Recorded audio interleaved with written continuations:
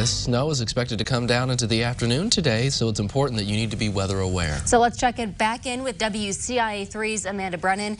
Amanda, this is happening as people are about to wake up and head to work. So how's it looking right now?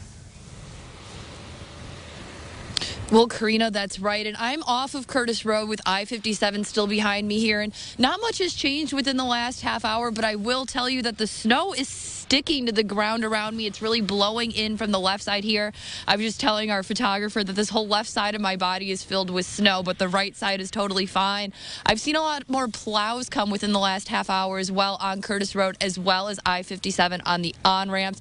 Now, take a look at this video from Jacob Dickey. This is on 45 South in Pesotum, and you can see the blowing snow. And let me just tell you, from driving in the area this morning, you can feel that wind blowing against your car. The National Weather Service in Lincoln posted on Twitter earlier this morning as well. They say before you leave your house for work, make sure you're prepared. That means having food and supplies inside and prepping your car with a safety kit and cold weather gear. That can include jumper cables, blankets, water bottles, even flashlights.